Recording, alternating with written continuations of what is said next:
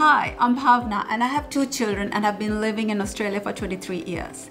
So last Christmas Eve, my eye started to sting and went red. Now I didn't need to go to an emergency department and it was out of hours to visit my local GP. I googled online and found I could walk into Medicare Urgent Care Clinic without an appointment. Now there was a Medicare Urgent Care Clinic in Rooty Hill.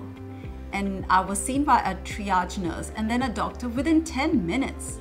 It turned out that I only had an allergic reaction and was prescribed over-the-counter medicines. The pharmacy was just across the street to the clinic.